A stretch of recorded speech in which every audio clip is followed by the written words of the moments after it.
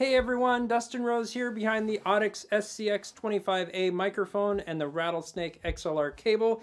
Today we have the Gretsch Jim Dandy. It's a parlor-sized guitar. Before we get into this, I want to tell you a story about my first guitar.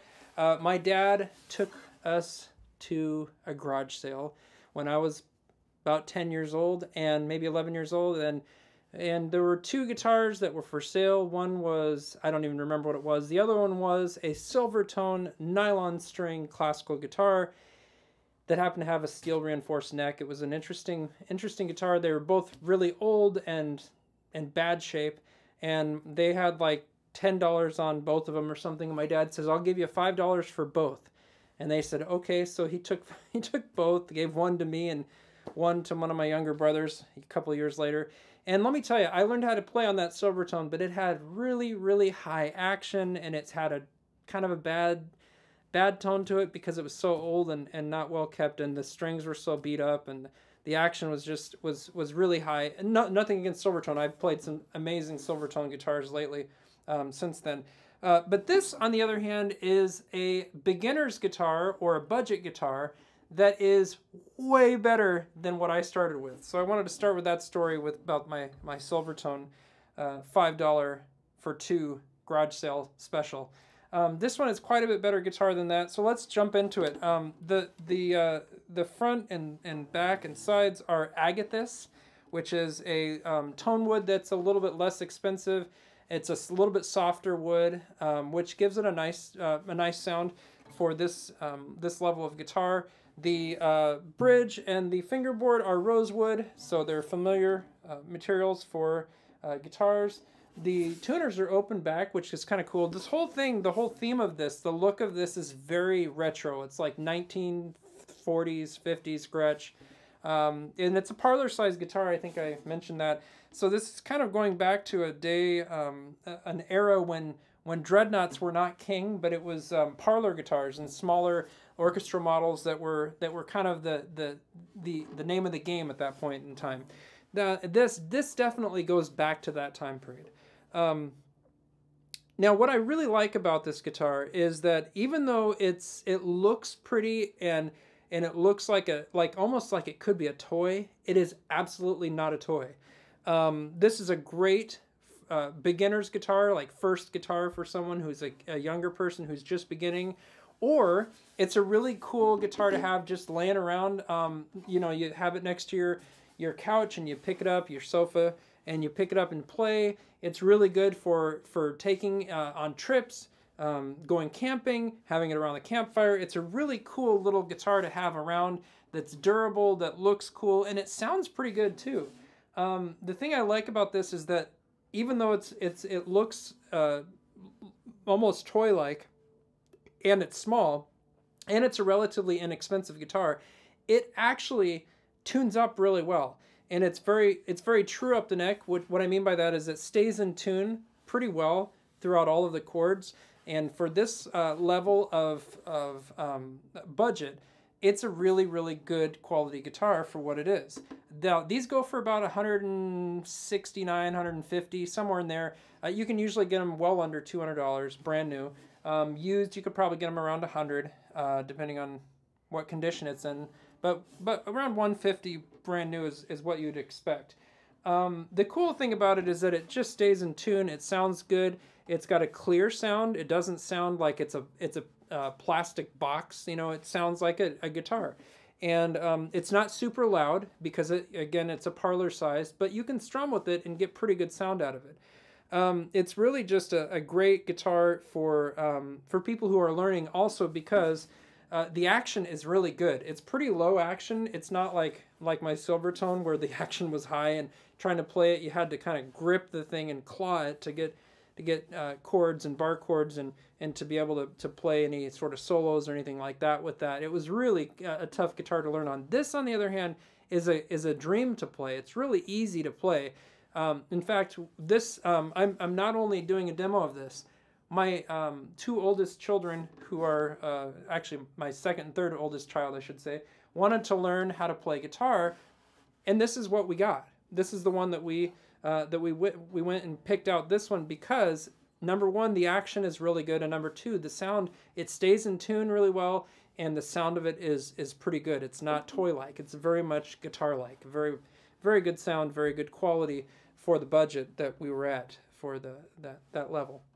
So without further ado, let's go ahead and play this thing, see what it sounds like.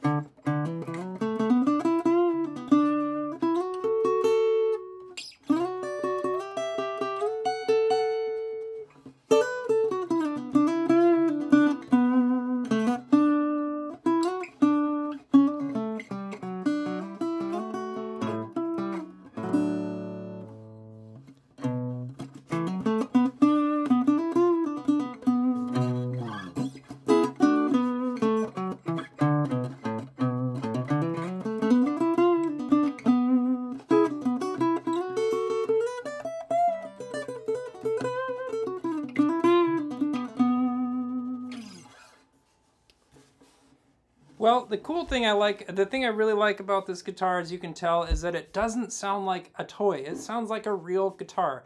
And it really takes on the sound of the parlor shape. So you know it's a well-made guitar at the price range around 150. the sub $200 range. It's really well made. It's really cool looking. You know, I really recommend this for people who need to have another guitar around, who are need to have one around that they don't really need to keep in pristine condition. They can use this as a beat around guitar, go into the campfire, throw it in the back of the car, go traveling with it, write songs with it, leave it at their cabin somewhere. Or for those who are brand new to playing, who need something that's not too terribly hard to play, it's got good action, it's got a decent sound, and it holds true tune up the neck, so it tunes up really well and it plays evenly. As you can tell, it's not very bassy because it's that parlor size guitar. It doesn't have a huge bass. It has a little bit more pronounced highs and mids, but overall it's a well voiced guitar for this price range. If you're looking for something that's under $200, this might be one that you want to check out. Now, I'm Dustin Rose. I want to invite you to subscribe to this channel and to like this if you like what you're watching here. All the songs that I've played are originals or just riffing around. And if you would like to listen to my music, you can find me anywhere you enjoy music. And if you really want to stay in touch with me, other than subscribing and liking this video, find my website. It's dustinrose.com. You can find out about all of the gigs that have been canceled because of the quarantine, or you can find out about my recording that's coming out. I got an album coming out in a few months.